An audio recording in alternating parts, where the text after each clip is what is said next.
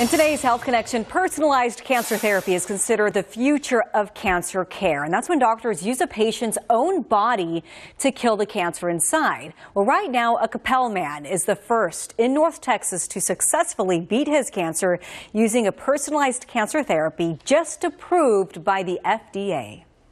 Ask Matt Bond of Capel, and he'll tell you it's not easy to forget the pain caused by non-Hodgkin's lymphoma.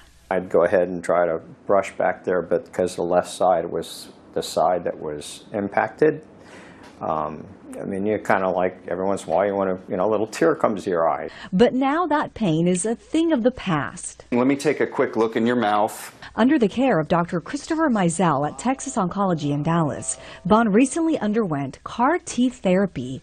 It's a cancer treatment that involves taking a patient's own white blood cells and reprogramming them inside a lab to go back into the patient's body as effective cancer killers. They're reinfused to the patient somewhat later, and then those cells home in on the cancer and kill the cancer while sparing the patient many of the toxicities that we have seen with other powerful therapies we have in treating cancers.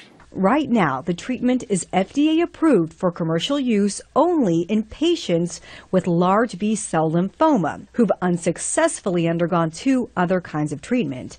And while effective, CAR-T therapy can come with serious side effects like neurological issues.